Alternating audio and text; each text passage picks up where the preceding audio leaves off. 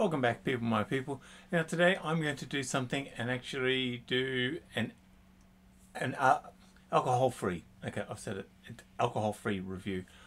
And what I'm going to do is a review of an alcohol-free product that is deeply related to the alcohol which I review. Okay, today I'm reviewing the two tonic waters which you can see on the screen.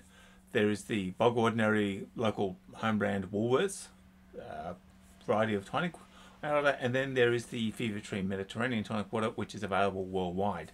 So for those of us in Australia, you can pick up your tonic water at Woolworths. It costs about $1.20 for 750 mils, and for the rest of the world, Fever Tree Mediterranean, it retails here for about $1.50 a 200 ml bottle.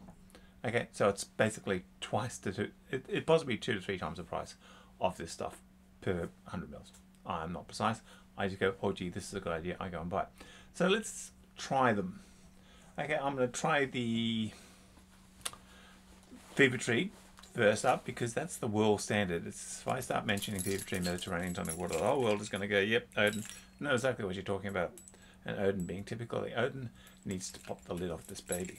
So I use this as my main tonic to go to. It's my main mixer when I come to pre-war anything, alcohol, gin. It is citrus forward. It says so on the label that this is big on citrus. So if you have a citrus flavored gin or citrus flavored vodka, this will really bring out the lemon and the grapefruit in it. So you can see it's clear. It bubbles. And it has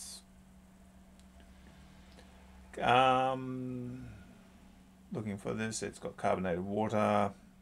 I'm actually having trouble reading it. Fructose, which is fruit sugar, acid, citric acid, natural flavorings including quinine, which makes this an anti-malarial. Drink this in the tropics and you won't catch malaria. And that's about it. So down the hatch, it's nice and bubbly.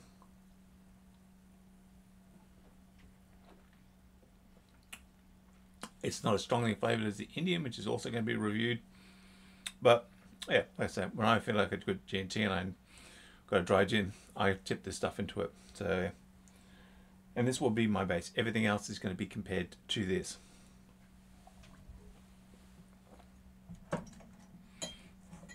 Very palatable, very workable, sold worldwide. Now, the other one, the Woolworths variety, I actually did drink the other day with a vodka, and it works. It certainly works. It's not as bubbly, but this has been open for a couple of days. So let me say that straight up down. This is a workable tonic. Having said that, let me say this in my true politician style.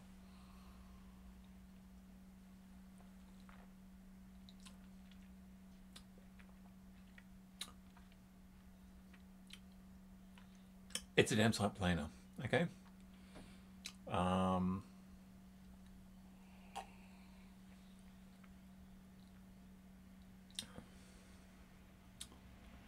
it should be noted that having tipped the Woolworths refreshing tonic water, enjoy a bubbly moment, best mixed with friends, with my vodka the other day, the next day I actually had a persistent headache, and it wasn't due to the amount of vodka I drank.